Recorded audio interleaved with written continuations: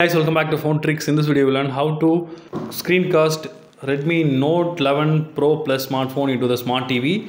So before we start the video, I request you to subscribe our channel for more interesting phone videos. So in order to start screencast, you need to enable Miracast on the Xiaomi TV. So I will choose Miracast. Now it's waiting for the connection. Then you need to swipe down the notification panel. Then choose Cast from the list. Now it is searching for the devices nearby, so it will show.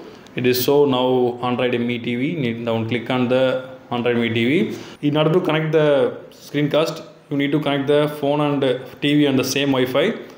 Now you can see, you can access the phone screen in the smart TV. So it's a very useful feature. You can see.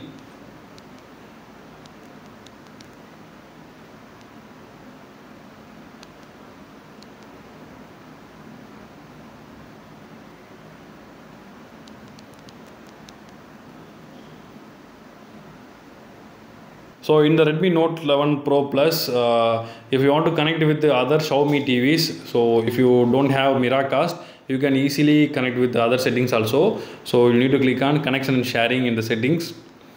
Now you need to click on wireless display. Now enable the wireless display. Now you can see the Mi TV is listed here. You need to click on that. Then click start now.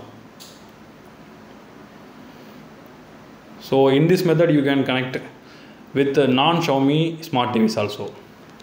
So that's all guys. I hope this video is very useful to you. If you like this video, hit thumbs up and do subscribe our channel for more interesting phone videos. Thank you.